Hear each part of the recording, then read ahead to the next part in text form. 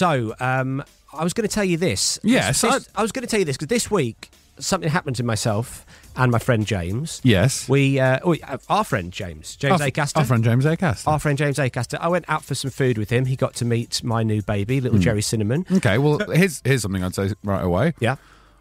I wasn't invited and I've still not met your baby. Oh, that's a good point. Yes. I tell you what, I'll bring her in next week. If you would. If that's that would be okay with great. you. She's up early, right? It's a couple of things. I mean, you were in Edinburgh, for starters. Yeah, always nice to be invited, though. Same with the exposure thing last night. It's true. I should have invited you. And also, James lives just around the corner from me. So Right. sort of, that's the main reason. Yeah. Anyway, that's not... Still quite upset about it. Well, you won't be upset when you find out. We went to a cafe. Lovely. I love a cafe. Well, here's the thing. We were having brunch, which I love you brunch. love. I love any meal that is a splicing of two meals. You love a together. portmanteau dinner, don't you? I love Yes, a portmanteau dinner. Exactly. I call that a port minnow. You call it a port minnow? I call it a port minnow. And what do you have after a port minnow? Lovely glass of port minnow. So we were having this brunch, right? Breakfast and lunch combo. Brunch. And James found a small piece of glass in his food. What? Yeah. And that wasn't part of the food. It wasn't on the menu. Certainly No. wasn't in the ingredients they'd listed. Yeah, so he wasn't like crunchy egg or something. I mean, that's not a great idea, is it? Crunchy egg. How do you make this egg so crunchy? Well, you want to check your stools. Window omelette. That would be another good name for it. Absolutely. Sometimes I say something and you don't know what to say back. I just want to let you know, Matthew. Although that may have been a bad piece of radio, me saying window omelette. I like it. Always good to just say something back quickly. I mean... No, there you go. You've done it again. Here's the thing. You've done it again. All I could have said back quickly would have been, what?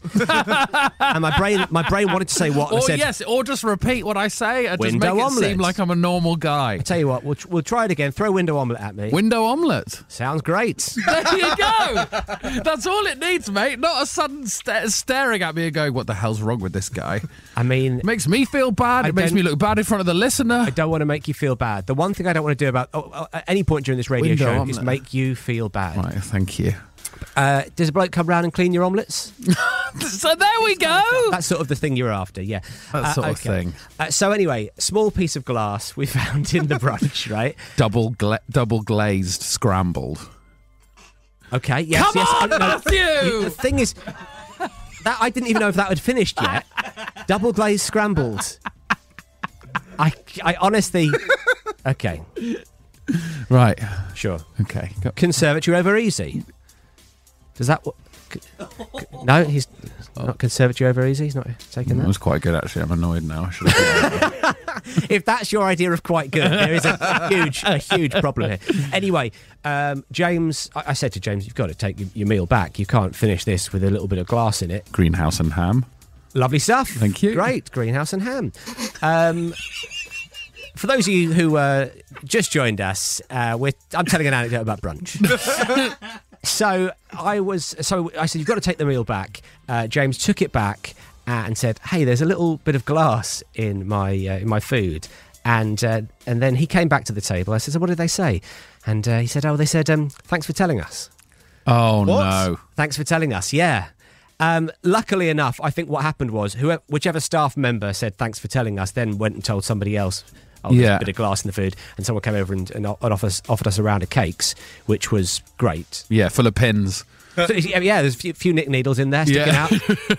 That's not... You need to say sorry immediately, right? I think sorry would have been the first thing, yeah. Yeah. It seems to be the hardest word, though. Yeah, it does. Elton John famously taught us that. Yeah. So it was quite mad. Quite a mad customer service there to be like, oh, thanks for telling us. Yeah, thanks. On you go. I mean, he got a complete refund on the food and a round of cakes. So actually, it was worth bringing that small piece of glass and smuggling it into the food.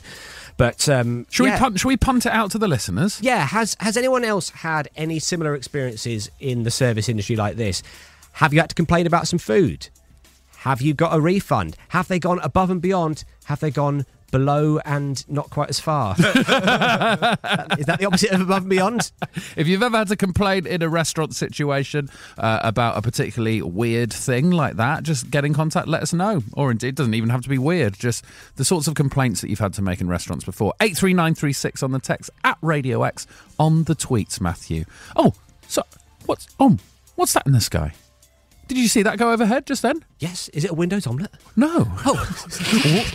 Whoosh! Oh, it's whoosh. It's a hypersonic missile, the Fender Pender. I'm Sam Fender, and you're listening to Radio X. Whoosh.